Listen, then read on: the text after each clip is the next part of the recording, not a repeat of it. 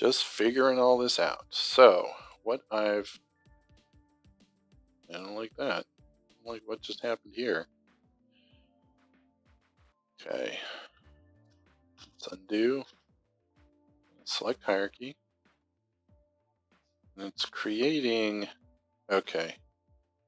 Maybe I didn't finish this. Hookup joint, joint control joint. Maybe I didn't finish it. I thought that I had though. Joints, parent control joint, world true, right? If object exists, else. All right, I'm gonna have to look into that. I'm gonna take a break for now, and get back to you soon. If I just do this first. Out of range. Oh, right, because there isn't one. Then I don't understand. Try this, because I know. Like, why did that work? Well, now it's not working. Now it's doing the same thing as before. So I'll have to look into what's going on with my script here.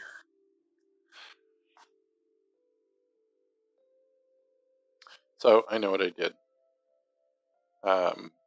Because I wrote this to be very specific to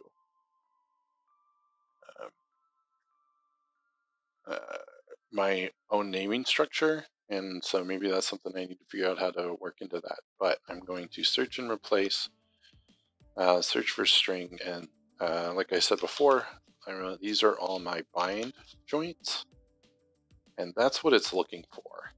It's looking for that name bind joint. So if I run this now, and it's, yeah, there we go.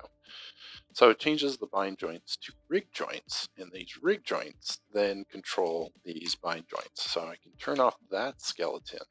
And this skeleton is not rigged or not skinned, but it's controlling the bind skeleton, which is the skeleton. You need that full FK skeleton for gaming, and so that's why I have that set up. So now with this rig skeleton, it doesn't have to be a full FK. I can change the orders and stuff, but each of these bones will then drive the corresponding bone. And when I want to, and I have my script here to do, so if I go shoulder, wrist, and I run my FKIK. So here is my IK arm controllers. Here are my FK arm controllers, and currently FK is set at the default. So okay. And then the other thing I like to do, and I'll probably go over this, is create like the main FK IK switch node separately that I can then have it in one place and then connect other things too. And now since this is IK, right, now the IK arm works on here. All right, so I figured out what I was doing wrong. So yeah, when I'm ready to duplicate that, I want to make sure I have everything named correctly. Not just left and right, but bind, joint. So again, this is how I like to do it. So these are the rig joints, and so rig, and then what it is in the Maya structure joint. Probably write something that will change these point constraint names too, and make them a little easier to read, but IK rotate plane handle, so it knows you can differentiate between the rotate plane and single chain solver ones just by, you don't have to look and see, well, what kind is this? Like if you're looking through here, you're like, oh, it's a rotate plane solver, so it's going to have a pole vector. I guess you can see that here too, but rather than having to like look all over the place, I like having that and doing that. So, and at some point I'll go back over kind of my scripts for these and maybe write them out from scratch and see if I can make them actually a little bit more efficient. I think you can see here that I have, a bunch of stuff. I haven't jumped into classes yet.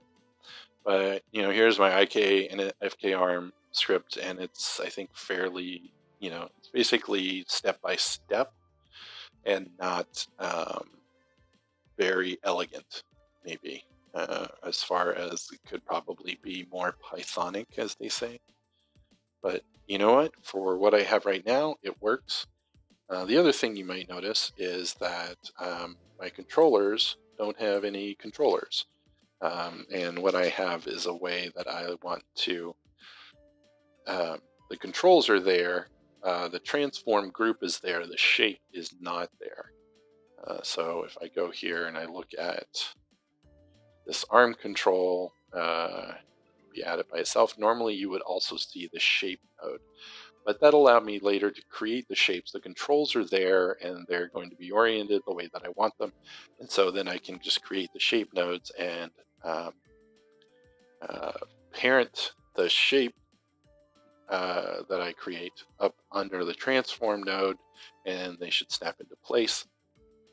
And I can then make sure they're all sized correctly and shaped correctly to what I'm making. If I had someone with a different arm structure, like I wouldn't want to make giant arm circles or squares if they didn't fit or make sense for this. So it allows for that automation, but at the same time, some level of customizing and keeping my hands kind of in the pudding, as it were. I don't know if that's not a saying, but I made it up. Keeping my hands in the pudding, baby. All right.